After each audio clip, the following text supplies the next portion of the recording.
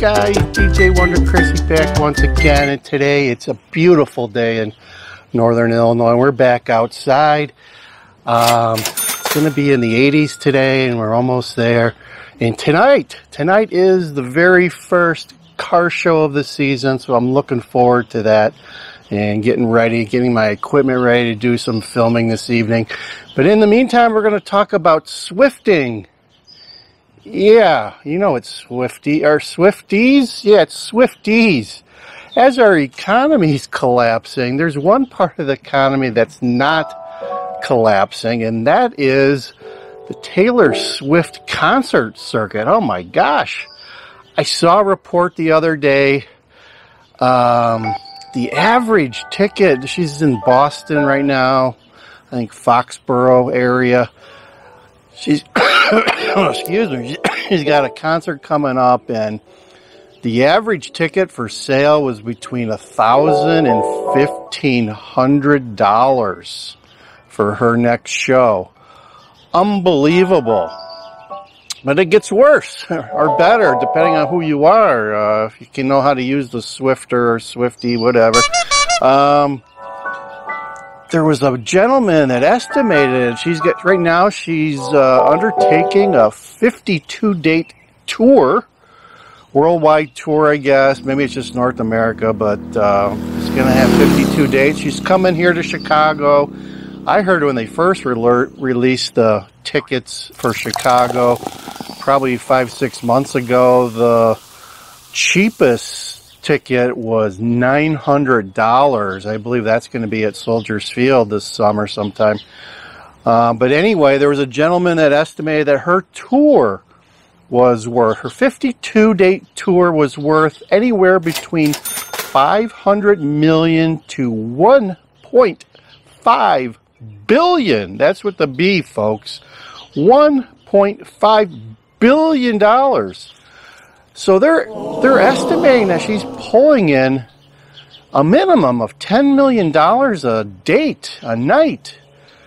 That's some serious coinage there for a little girl who, God, we saw her in 2009 when she opened up for Keith Urban, if you can believe that or not. Keith was the headliner and she was the opening act, and we got to see her for nothing. And I just can't, I won't allow my wife to buy an iPhone because I ain't spending $900 on an iPhone. We did one time, probably 10, 15 years ago. We did spend some coinage on tickets, and it was worth it, but we didn't spend that much. We went to see Celine Dion at Caesar's Palace probably 15 years ago. We paid like $250 a seat, and they were really good seats. They were probably 50, 60 rows off the stage. They were awesome seats, and she was an awesome performer, and we splurged, right? We splurged. We spent $250, which makes Taylor Swift tickets look like chump change. Oh my God, can you believe that? There's no way you would get me to pay over $1,000 for a ticket to see anyone. I heard it's a lot of these ladies who grew up with Taylor Swift music and now are taking their daughters with.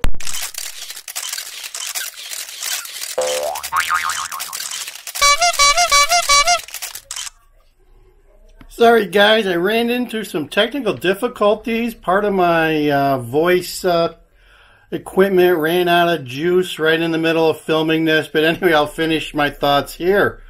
So, like, share, subscribe. Put down below if you would spend $1,000 to go anywhere to see anyone in a concert, and if so, who. As I think about it, maybe I would spend $1,000 to have lunch or dinner with Warren Buffett, but that's about it.